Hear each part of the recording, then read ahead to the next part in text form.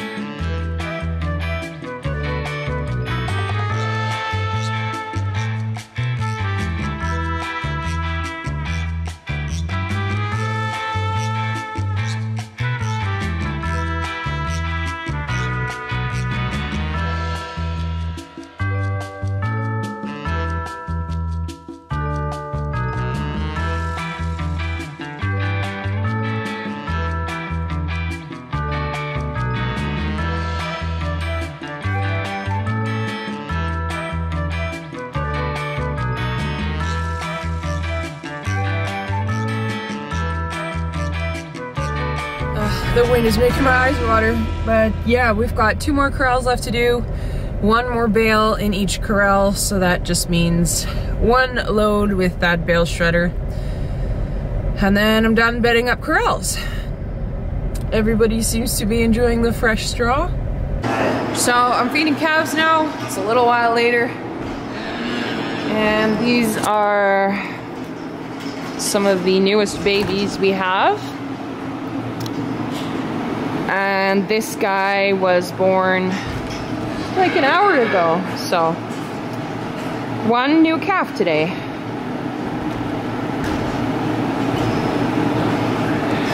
And then I wanted to show you guys this little lady, because last video I asked you guys for name suggestions for her, and we named her Majesty.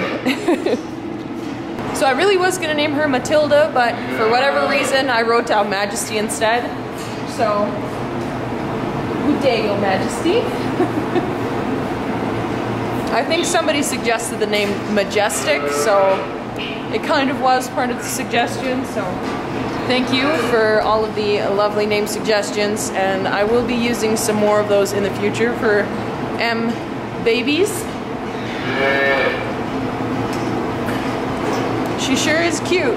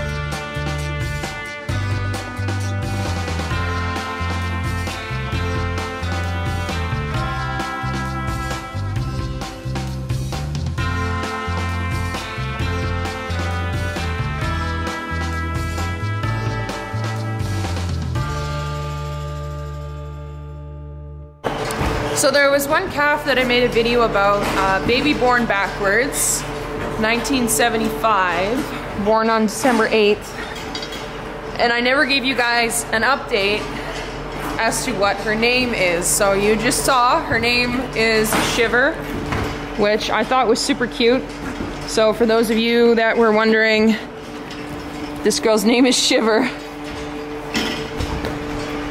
Hey, you got a milk mustache? You did a nasty poopy on the wall there, Misty. She was also feeling a little under the weather a couple weeks ago, but we were able to get her over that. She's back to good health. And so are Aries and Salamander. They're actually going through the weaning process right now. So they're not very happy with me, or my mom or my sister, because that's the three people that feed the calves over here. Just listen. Hi! They're the wieners. So this is Aries. She's looking a lot better. Hey, Stinky. And Salamander.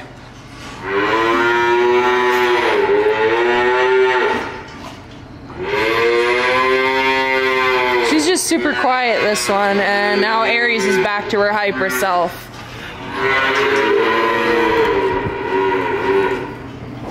Hey. So I had a couple of you guys asking what's up with Salamander. She's not really red, but she's not black. She's kind of chocolate, and her sire is a red bull, but her dam was a black and white. So sometimes when you have a red and white dam or sire that is bred to a black or red and white, and they end up having a black and white baby that looks chocolate like that, it's just a temporary coat.